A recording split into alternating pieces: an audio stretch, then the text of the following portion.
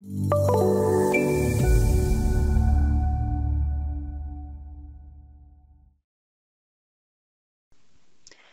this video, we're going to show you how to create a projected plan drawing. Now, projected plans can be used to draw plans that exist on sloping planes like we have for our roof plan here. Now, to create the projected plan, we're going to do that directly within the drawing list area.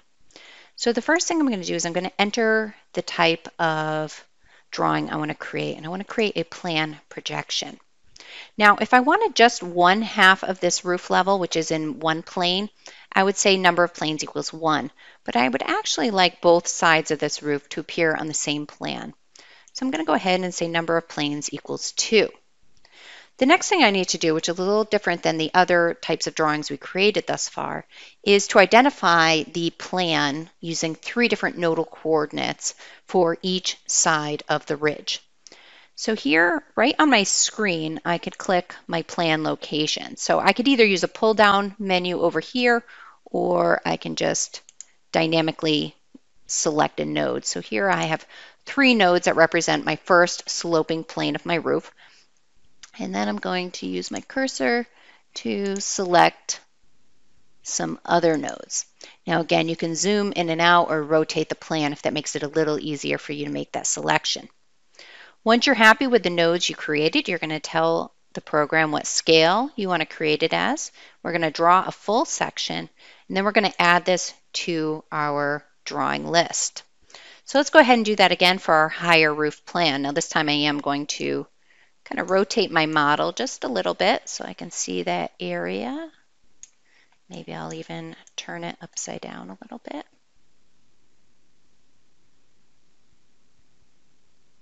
There we go. And I'm going to again create a plan projection. We'll do 2 planes, and then I'm going to click on my nodes. So I'm going to do one side first, and then I'm going to do the other side. Let's pick that node, and that node. Okay, again, I'm going to select my scale, draw as full section, and I want to add this to my drawing list as well. Once I've added the plan projections to my drawing list, I can tell the program I want to draw it.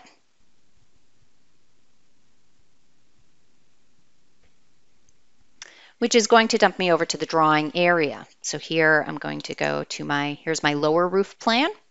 I can see all the sections were available there. And then I can go to my upper roof area.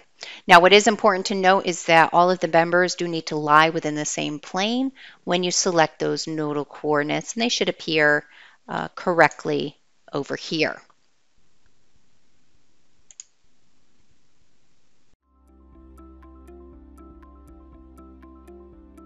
If you found this video helpful, please give it a like. If you want to see more such series, consider subscribing to our channel.